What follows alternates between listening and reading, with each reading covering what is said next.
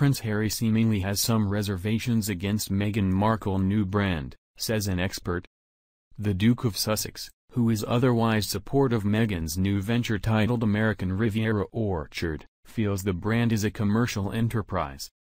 Royal expert and author Tom Quinn told the Mirror, Harry thinks the new brand is a great idea because it's Meghan's idea. He's still so loved up that she can do no wrong in his eyes.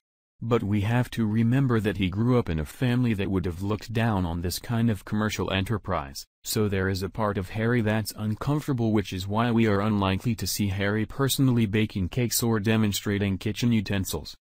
Meanwhile, an insider claims Meghan's new venture is close to her being. They shared, "It's all the things that are close to her heart.